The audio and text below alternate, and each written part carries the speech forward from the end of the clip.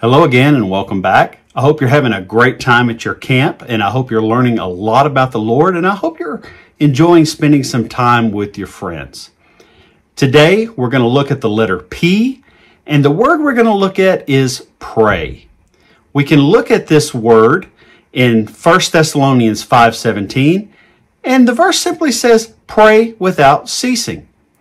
Have you ever wondered what it means to pray? Have you asked yourself, what does it mean to pray, and why do people pray? What is prayer anyways? So we're going to talk about that. We're going to ask some questions about prayer, and hopefully you'll get some answers about prayer. One of the things that we're going to talk about is what is prayer? And we're going to look at a verse, 1 John 5:14, and it says this, and this is the confidence that we have toward him, that if we ask anything according to his will, he hears us. And that is what to pray means. It means simply to ask. You know, when we ask our parents about something, in a way, we're praying to them. We're asking them a question. And that's what prayer is. It is asking.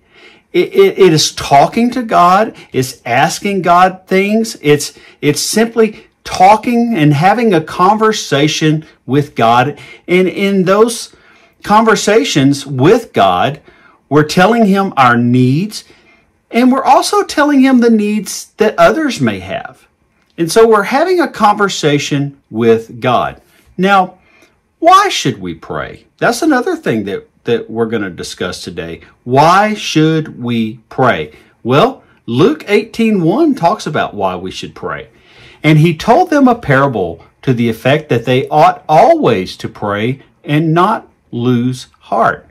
Well, God wants us to pray to him, and he commands us to pray.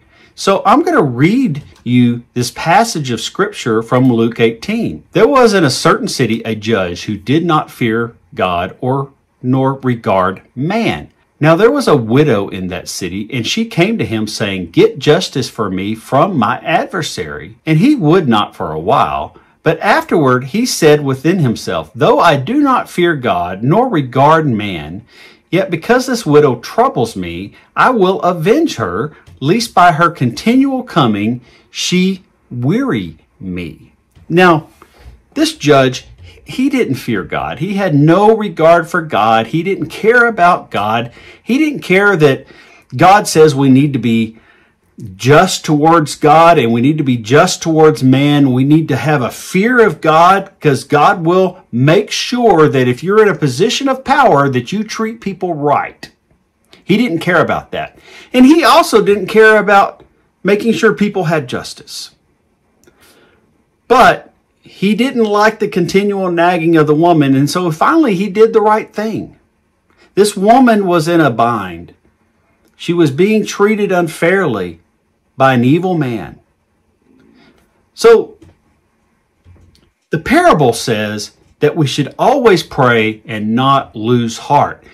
And the contrast here is that even though this is a wicked judge and this is a just woman and she is being treated unfairly by a wicked man, if a wicked judge will do right by this woman, how much more so will a heavenly Father do right by us? We should always pray. We should always pray and not lose heart. Prayer should be consistent, and we should not stop. We shouldn't just pray one time for something and just think that, okay, God's going to just bless it, and we're going to pray one time. No, we should always pray and not lose heart. Just like Jacob, when he had a request and he was wrestling with the angel of God, he grabbed hold and he said, I won't let go until you bless me. And that's the way our prayer life should be.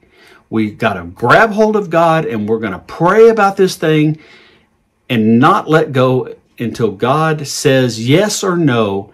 And that is what it means to pray without ceasing. We're going to grab hold of the thing we're praying for and we're not going to let go until God says yes or no. Okay? So what should I pray for? That's many times the question. What should I pray for? The answer is anything. Pray for anything and everything. We just always pray. So in your time with your leaders, I want you to study one passage. Study Matthew 6, 5 through 15 with your leaders. And then I want you to pray together. Okay? Study Matthew 6, 5 through 15. And then I want you to just pray together. Get together with your leaders and your fellow students and pray together.